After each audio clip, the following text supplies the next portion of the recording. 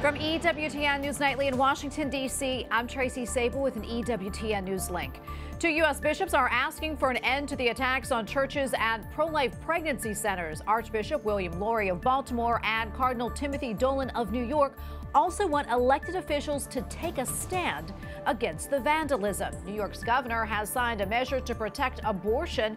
The bill from Democrat Kathy Hochul extends legal protection to those seeking and providing an abortion. She calls the possible end of Roe v. Wade an attack on bodily autonomy. Pope Francis says Russian troops have been cruel and praises the courage of Ukrainians.